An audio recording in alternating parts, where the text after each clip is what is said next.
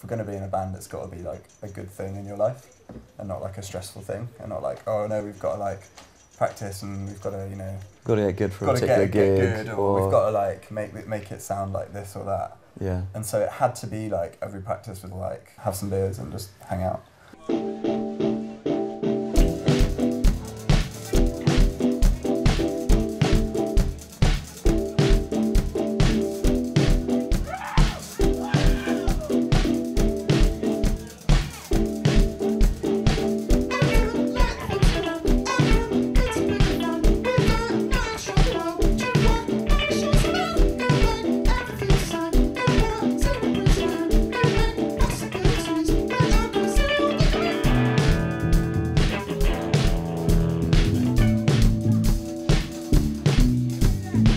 Why play a gig on a boat? I guess it's just it's an awesome thing to do. Like it's not really. Yeah, it's just cool and unexpected. Also, we recorded on this boat because it's also a recording studio run by this guy Ben, who bought the boat Lightship 95 when it was a decommissioned lightship. I'm Ben. We're on my boat. It's my home and my studio. We've never had a party here before, and I've just been working with Cymbals, and it all seemed to tie in together. It's such a positive atmosphere when they play live, so it's a good thing for a party. We play video games, we even tried drum bass. We found things that were good, we left the things that aren't good. Some things just go around, sometimes only in one town. There is a circle full of hands, I don't know. We started off just jamming, and we had some of Jack's songs. We were sort of doing some like post-rock and stuff, and I think I just had a moment of realisation, like I don't want to do post-rock. It's not right. Yeah. Didn't we talk about wanting to do electronic music? Yeah. With normal instruments. Yeah. When we suddenly thought, actually, we don't want to make dreary music, and there's just this thing about people are watching a band, and it's like the band are trying to communicate this really serious thing. Like we were just really over that, and the idea was that a show like that should just be a party.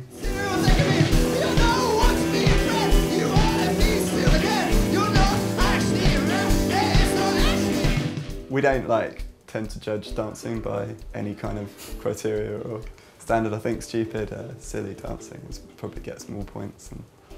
But if it's someone who's like, I don't know, like seems a bit awkward, and they're like really going for it, like that's wicked.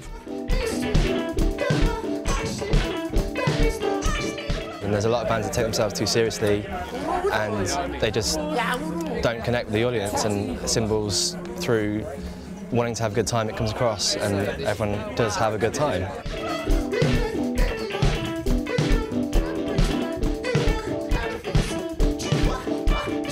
Probably, if anyone's the boss, it's probably Jack. Sometimes he'll give me a look if I get something wrong, but it never comes to blows or anything. Jack, the singer, is sometimes difficult. He knows exactly what he wants, and if you're not gonna be able to help out with that, then he will let you know. Cymbals definitely respect my authority. They know that like, I'm the guy that's in charge. I'm like their fourth member, the better looking fourth member.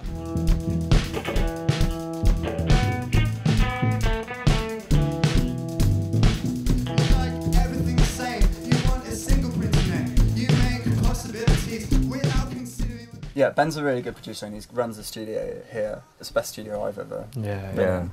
But it's a lovely place to be as well, isn't it? It's just really chilled. I think interesting venues are what it's all about nowadays, because everybody goes to gigs. Like my mum goes to gigs, so I think it's all about the experience.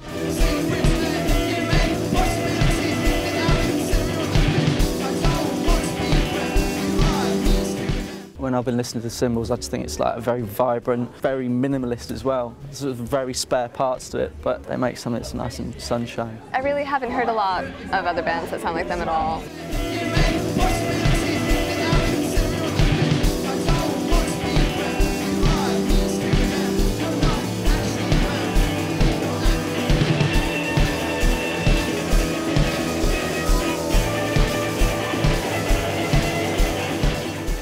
Sean's got his parents coming tonight. Yeah.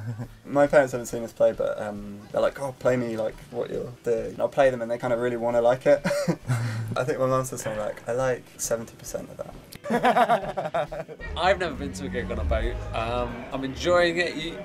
The crowd does slightly move starboard or port or whichever it is throughout the set, but if you've got a water leader on, why not? When I entered the room when Cymbals started, The people that were sort of less fit all spilled off to the right-hand side because their calves weren't quite as strong as the people over the left. There was this clear Nietzschean divide of people just tumbling to one side whilst the stronger held firm. I was a bit concerned I was going to like die. Well, when you were on the top of the amp? Yeah.